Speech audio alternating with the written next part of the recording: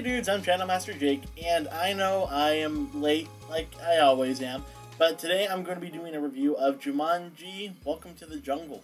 And I really like this movie. I've got to say, I've seen the first Jumanji, and I really enjoyed the first Jumanji. I liked the setup with the cursed board game.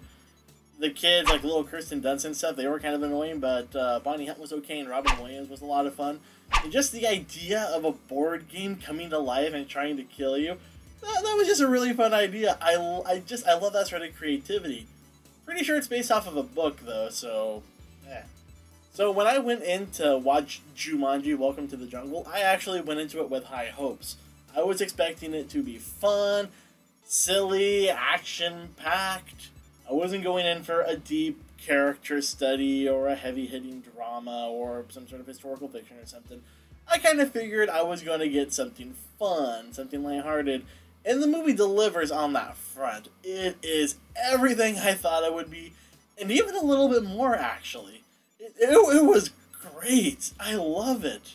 So just to get over the really basics of the plot, there's this board game called Jumanji, and it's a cursed board game. You play it, and it tries to kill you by making stuff that happens in the game come to life around you.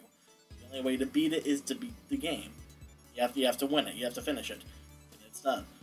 But when the first movie ended, I think it was like 93 or 94 or something, it doesn't pick up again until this movie begins in 1996, when the board game discovers that video games have come onto the scene, and no one plays board games anymore. So this is what I thought was really clever. The board game, because it's cursed, it literally rewrites itself into a video game. And it changes up some of its rules and how it's played, but it still keeps like the same sort of ideas that it has, where you have to finish it to win it. And a kid plays it, gets sucked into it, we never see him again. Flash forward now to 2017, and there's 4 stereotypes that are going to school. You got the nerdy kid, you got the jock, you got the pretty girl, and you got the awkward girl. And for different reasons, they all end up getting detention. They all have to stay on Saturday at the school to clean up some weird magazine thing. I don't remember, to be honest. But then they accidentally find the game, which I guess the kid's dad in '96 donated after his son mysteriously disappeared. Ugh. But after that, they play it, get sucked in, and become the avatars that they chose at the beginning of the game, and now they have to finish the game in order to get out and go home. It is a riot, for starters. The movie is really funny, especially because you got the characters that are playing kind of different stereotypes than what they normally do. So the nerdy kid becomes Dwayne "The Rock" Johnson. Hilarious. But it's still the nerdy kid's head in Dwayne "The Rock" Johnson's body. So he's not going around going like, yeah, look how strong I am. He's still like, I don't want to do this, guys. And it's big old huge Dwayne "The Rock" Johnson going, ugh. You better get in there and save her. I'm not gonna get in there. You get in there. Which is, I don't know, it's hilarious to me. And then the preppy, obnoxious girl becomes Jack Black. And for the entire time, he's doing like a sassy feminine walk in high voice. And it is funny. By the way, yes, with having a girl in a male avatar's body, you think that there would be a little bit of private part confusion, and they actually do address it. And they don't dwell on long, but they still make 2 pretty funny jokes about it.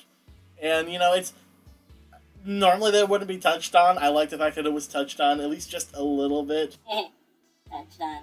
And yeah, the awkward girl in the female heroine's body was a lot of fun because it helped her kind of gain some confidence. And then having the jock in little tiny Kevin Hart, oh, that was hilarious. Just because of the fact that he's used to being able to do everything, and now that he's in tiny Kevin Hart, he can barely do anything. In fact, compared to all the other characters, he's probably the worst. Just because the only thing he can really do that no one else can do is he holds stuff in his backpack. You don't get in water with a backpack. Everybody knows that. Which, okay. As a video game character goes, he's kind of the lamest. Even the Jack Black character is the only one that can read the map. So if you were to choose the Jack Black avatar, he'd still be able to do stuff. And by the way, I know that I'm saying the actors' names instead of the character names, because they each had really kind of long, weird, kind of silly, punny names, and I just don't remember all of them.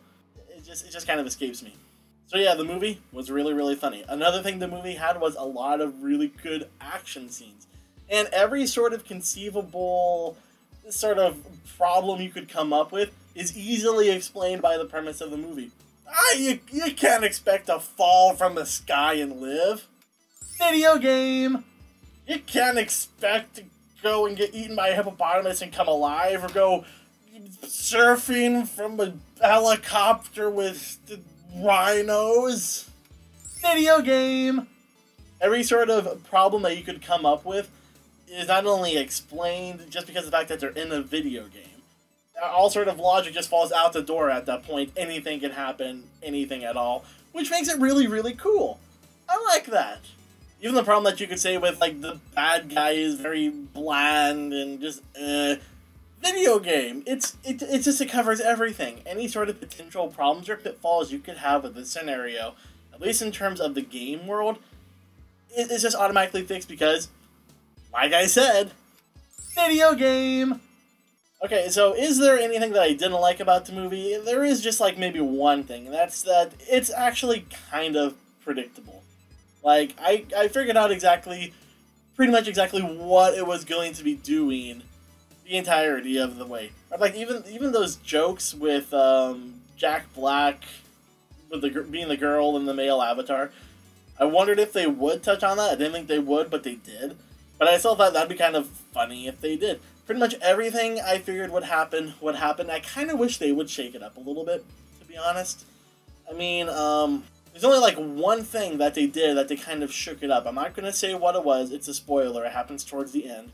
But it's very reminiscent of the first movie. And, yeah, so if you've seen the first movie, you can even kind of figure that out if you really want to kind of think on it for a little bit. So I really wish they had thrown a few more curveballs, maybe tried something a little more differently. Because the stuff with the kids outside of school is like a little too perfect, happy ending sort of deal. I don't know. Maybe I was wishing for something maybe a little more interesting to happen. But no, it's just the way that it ended up happening, which it's not bad. It was still a really enjoyable movie.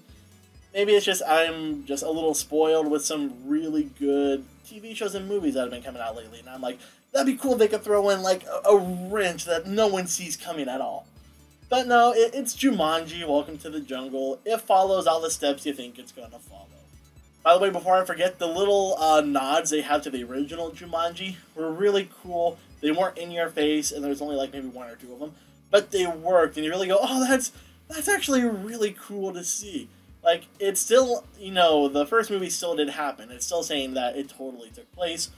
It's just doing something different with it, and I like that. That's how you do, like, a continuation or a reboot right. You don't completely rewrite what happens, Ghostbusters, and instead you try to build off of it and do something different.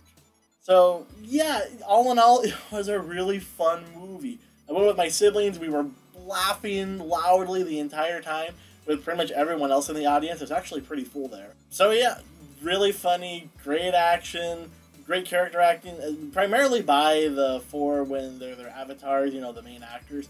Those guys kill it. The kids, a little less so, but I mean, they're younger. They got room to grow. Wasn't expecting anything phenomenal from them anyway. So yeah, I know it's late. Like, I'm always late when it comes to reviewing anything, but yeah, it's just the way it works with my current schedule. I do it when I can. I can right now, so I'm doing it. Yeah. So I've been Channel Master Jake, and I'll see you dudes next time. Make sure to hug someone you love today. Bye. Hey guys, so I forgot to mention that I would rate this movie, give an actual rating because it says review. I would rate it 4 Smolder Bravestones out of 5. Watch it, it's a really fun movie. It's even better than Star Wars, or so I've heard. Make sure to like the video if you liked it, follow me on social media if you want, and I'll see you dudes in the next video. Bye.